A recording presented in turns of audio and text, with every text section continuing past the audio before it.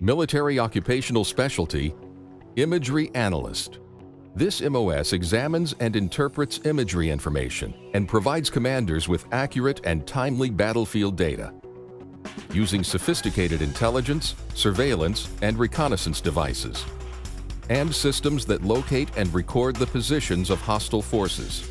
Because intelligence information is sensitive, you must qualify for a top-secret clearance in this MOS and pass a series of vision tests for your ability to see in 3 dimensions when utilizing imagery manipulation software.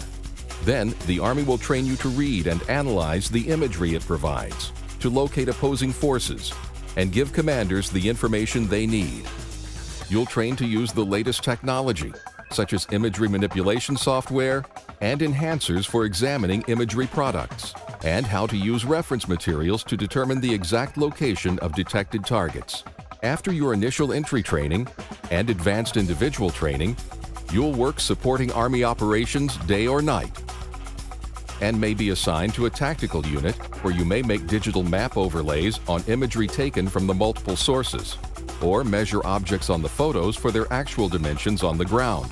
Then plot this information to assist your commander in making a battle plan.